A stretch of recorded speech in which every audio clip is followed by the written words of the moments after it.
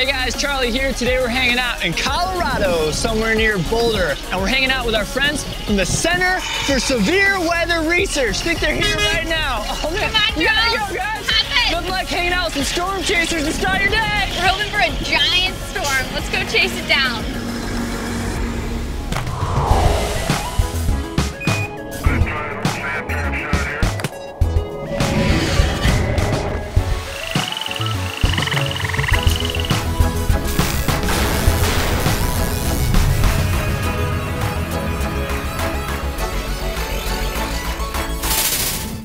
I don't know, Kirby, moonbows are pretty cool. Trust me, this is gonna be bumping. What's up, guys? Hey. I'm Charlie. I'm Kirby. We're so excited that you're here. All right, check it out. The most frustrating thing just happened. The worst. Just like 10 minutes ago, we were outside in front, getting ready to go to the beach. We had everything we needed. We were ready to go. Umbrella? Check. Sunscreen? Check. Goggles? Check. Ready to roll. It's raining! No! Is that a tornado warning? No! We gotta get inside quick until this thing passes. Come on. It's storming outside. And NATO-ing. Tornado sirens. I just want to go to the beach. That's definitely not happening. I know. So we just got robbed of a beach day, and we want to make sure that that never happens again. Never. So today we're checking out weather, but not just any weather, the extreme weather. The big weather. The beach day breaking, plan canceling, no outside playing, big, bad, nasty weather. Today, we're unraveling the world of tornadoes and hurricanes. Okay, so for the past couple minutes, Kirby and I have put some effort into checking out some weather stuff. The neatest weather stuff. And there's some pretty neat weather stuff out there. Like moonbows, rainbows that show up at night when the moon's almost full. And thunder snow, that's a blizzard with tons of thunder and lightning. There are crazy hailstorms, sandstorms, and mammatus clouds that look like colorful, fluffy egg cartons in the sky. But what gets us really excited? Tornadoes and hurricanes. Crazy strong storm events that are basically the closest thing we have to Mother Nature sucker punching Earth right in the jaw. Hurricanes and tornadoes are incredibly powerful storm events. They're like someone took a normal storm, cranked the wind speed up to 11, and forced the whole thing into a giant torpedo of destruction. But for real, these things are really nothing to mess around with because they can be super dangerous. So safety is the #1 thing when you're in an area that is experiencing a hurricane or a tornado. So instead of freaking out about the fact that there's a tornado warning going on outside, Kirby and I decided to cope by doing what we do best. A little research and crafting. First up, tornadoes. Tornadoes don't just happen during any storm. They happen during supercell thunderstorms. Cool science word, supercell thunderstorms. They're really intense thunderstorms that have swirling columns of air in the middle that kind of look like this. That swirling wind area is called the mesocyclone. When there's really low air pressure, the mesocyclone starts making its way to the ground, mixing with cold and hot air.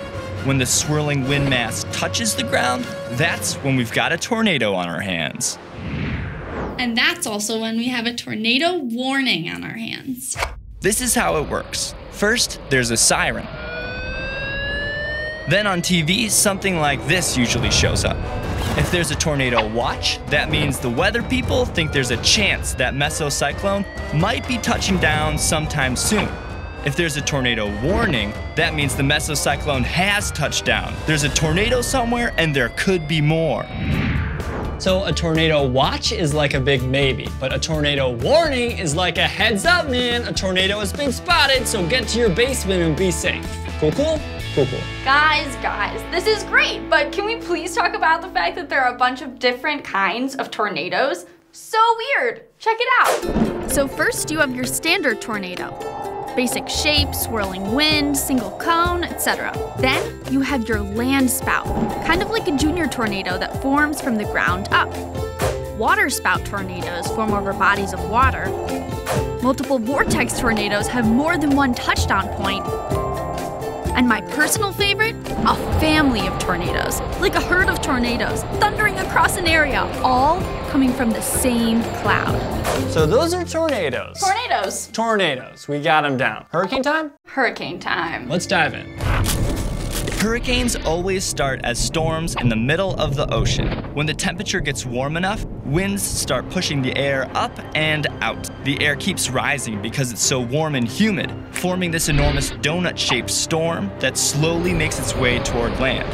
Here's the thing about hurricanes. They're massively bigger than tornadoes, like 1,000 times bigger. One hurricane can cover the entire east coast of the United States, while tornadoes usually move through just one town at a time. If the wind of one of these storms reaches 38 miles per hour, weather people call it a tropical depression. If those winds boost up to 39 miles per hour, it's now a tropical storm, and we give it a name like Jeremy or Jillian or Julian or anything else. Once Julian hits 74 miles per hour, now he's graduated to hurricane status. Congrats, Julian, we're so proud of you, you big old hurricane. So we got the basics down. Yeah, but we want to know how to predict these bad boys. Like we know that tornadoes come from supercell thunderstorms and hurricanes come from warm, humid air over the ocean. But that's not really enough.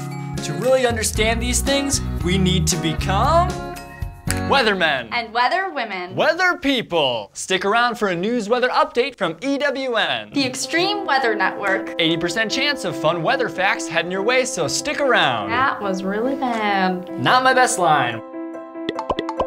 Weird but true. Water spouts can lift sea creatures out of the water, causing them to rain down from the sky.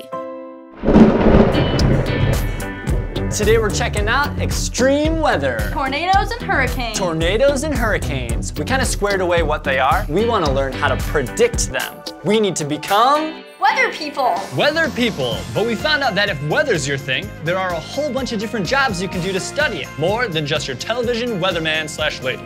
Want to check them out? I'm game. Awesome. First, we'll start out with your television man/woman. The people you see on TV on the news are usually meteorologists. They study short-term weather, like day-to-day weather, that might last from a few days to a few weeks. They use complex computer models to predict patterns and give us the weather for the week or the night, usually presenting it in front of a green screen. I'm meteorologist Kirby with the Extreme Weather Network. So that's a meteorologist, but I know that being in front of the camera is not for everyone. So for those really smart science people who get jacked up about global weather, maybe climatology is your thing. You might want to become a climatologist, like Greg over here. Hey. Climatologists study climate, and you might be thinking, weather? Climate? What's the difference? Well, climate is basically just weather averaged over a long period of time. While meteorologists study weather over a few days or weeks, climatologists study how weather changes over months or years or millions of years. They're the ones that track global weather patterns and figure out the ways that humans are affecting the global climate. Cool, but maybe you're looking for something a little more extreme. Meteorologists are a little passive, climatologists are doing research all the time. You're looking for an adrenaline rush, a thrill. Luckily, there's a job for people like you. This is Cindy. Hey. She's a hurricane hunter. That's her legitimate job title. That's right. As a hurricane hunter, she flies planes through actual hurricanes, carrying radar and computer equipment, gathering data to help researchers track hurricanes and predict their paths. But maybe you don't fly planes, like Bill. Hello. Bill's a storm chaser. That's right. Storm chaser is a title for anyone who likes to find, follow, or maybe even photograph extreme weather. Like me, Bill. Like big thunderstorms, or hurricanes, or even tornadoes. Some people do this because they like taking pictures of the weather, or maybe they do their own research projects, or maybe they just do it for the thrill of it. Oh, what's up, Kirby? Where you been? Around. Cool, but this still doesn't answer our question, right? We know about all the jobs, but we don't know how to predict the severe weather. Like when's the next tornado gonna hit? Or hurricane. Or the next moonbow. Not sure if they can predict those, but you guys know what we're talking about, right? We got to talk to someone. We need some answers. But no worries, we know exactly who to talk to. Josh and Karen from the Center for Severe Weather Research. So when we got on this extreme weather kick, we decided to give Josh a call. Hey Josh, it's Kirby. Hi, Kirb. How about coming on over? Perfect. See you in 5. Boom! That easy. So we're off to the Center for Severe Weather Research to meet up with Josh and Karen. You guys want to come along? Awesome. We'll see you in a bit. See you soon. Weird but true. Worms rain down on a schoolyard in Louisiana. Hey guys, you're just in time. Today, Kirby and I are investigating extreme weather because earlier today, there was a tornado warning. But check it out. It kind of looks like it's clearing up outside. Perfect. Let's do it. Let's roll. So we're off to Boulder, Colorado. Colorado means colored red in Spanish. And it's a beautiful place to check out wildlife and wild weather. Boulder is also where you can find the Center for Severe Weather Research. The experts here at the CSWR study extreme weather like hurricanes, tornadoes, and blizzards year-round. NSF.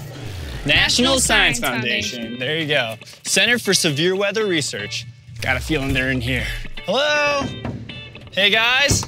Josh, Karen. Hi, I'm Charlie. Hi. Hi, Josh. Hi. Karen. Nice to meet you. This is Kirby. Hi, nice to meet you. Guys, Josh and Karen. Josh and Karen, guys. Meet Joshua, president of the CSWR, and he's got 3 degrees from MIT. If it's tornado related or has to do with 100-mile-per-hour winds, Joshua's your guy. His favorite weird but true fact is that it's nearly impossible to see a rainbow in the sky at full noon. What got you interested in this stuff? Why weather? Well, we're really interested in things that aren't known. So how do tornadoes form? How do hurricanes produce severe winds right at the surface? There are a lot of questions about weather that just aren't known. So, have you ever been inside a tornado before? Inside a weak tornado.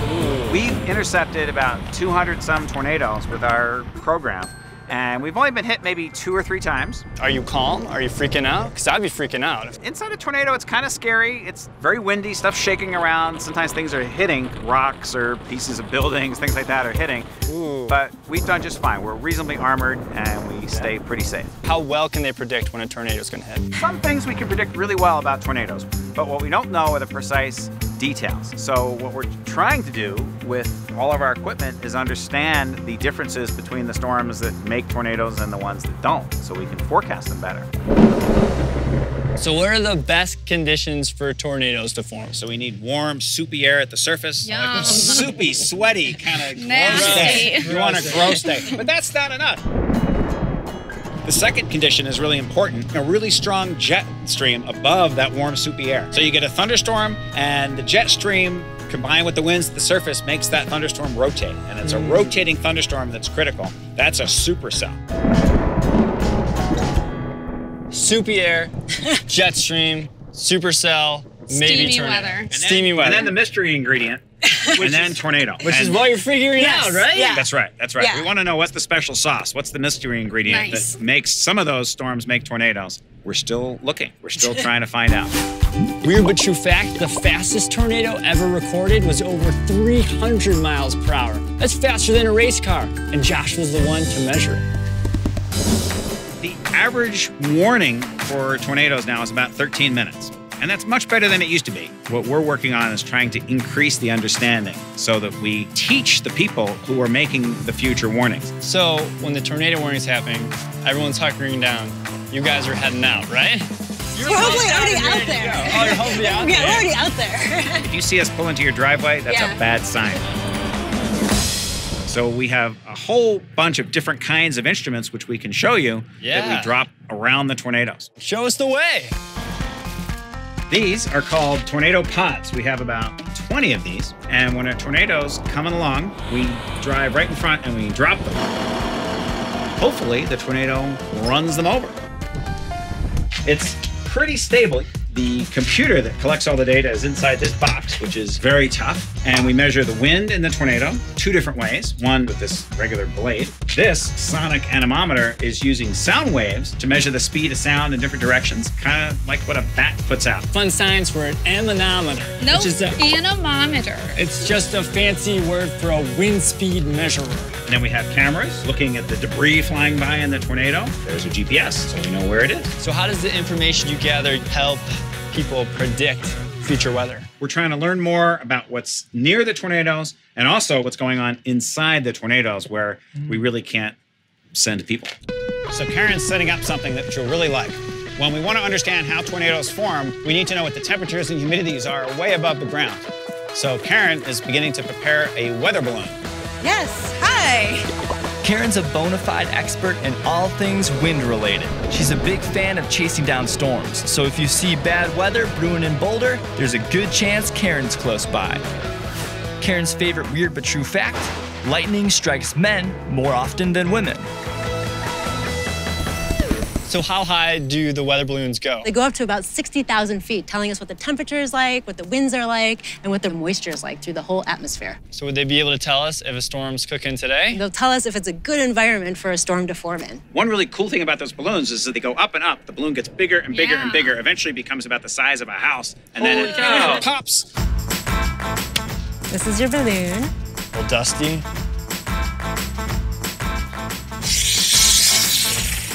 Oh man. Bro. Just keep a grip on it. It's filling up with tons and tons of helium until it gets massive enough to fly up into space. This thing's going up 60,000 feet. We're measuring temperature, humidity, Wind speed. wind speed. Are we doing this? Ready? Ready. Ready? Let's do it. All right, ready, go.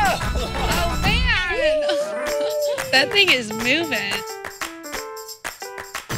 Weird but true, the largest known hailstone in the US was about the size of a soccer ball.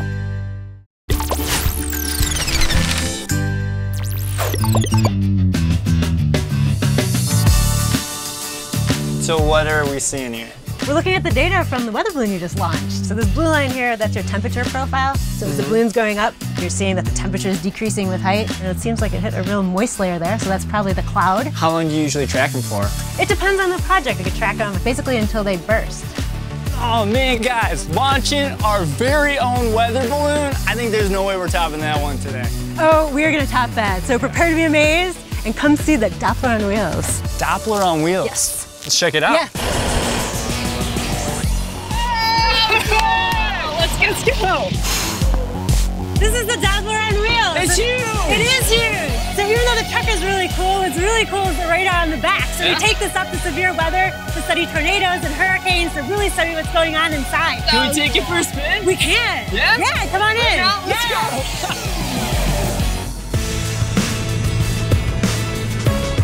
Right now, we're in their mobile research vehicle to see how they go chase thunderstorms. I think we're heading in the right direction.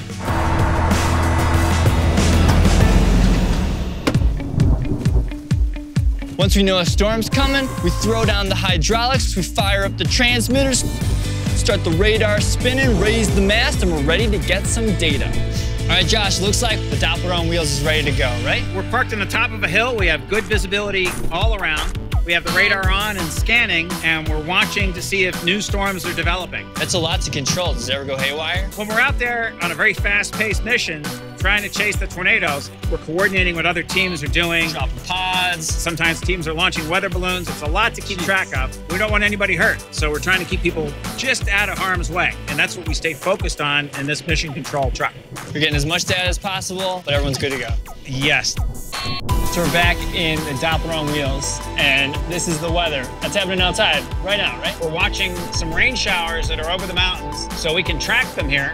The green and bluer areas are areas where it's raining. When it gets to be yellow and pink again, that's when it's really hard, or hail. So how far away can this thing reach? Sometimes we can see 100 miles away. Right now, we are looking about 40 miles. Some of these cells are maybe about 20, 25 miles away, and they're kind of moving in our direction.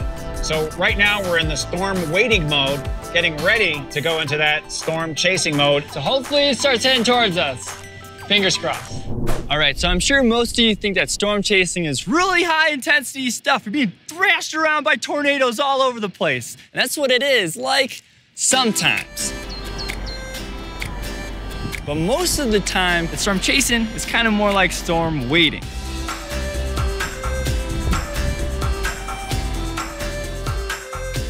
Yeah, you think we should check the radar? Yeah, probably. I'll go do it. All right.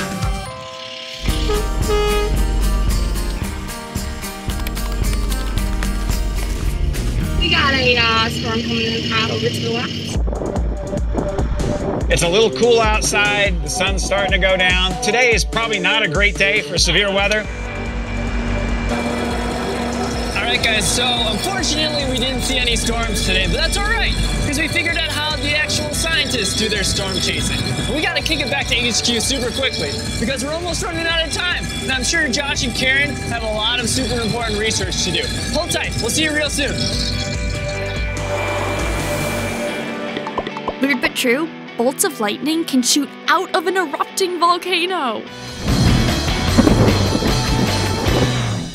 Definitely cooler than a moonbow. I don't know, man. Oh, hey, guys. Hey, what's up? We just got back from the CSWR. The Center for Severe Weather Research. Here you go! Oh, man. We saw all of Josh and Karen's storm weather chasing equipment.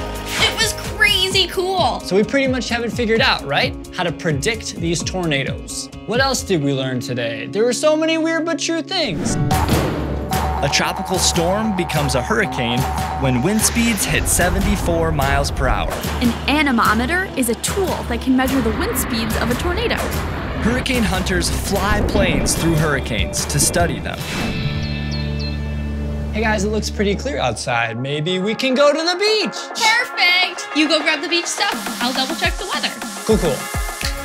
No storms, we're looking good. All right. Whoa, whoa, whoa, whoa, whoa, whoa, whoa. You see that storm system over Moline? Forget the beach stuff. We gotta go chase this storm. Let's do it. All right, guys, we gotta go. But stop by again when we discover more things that are weird but true. All right, check it out. You gotta go this way.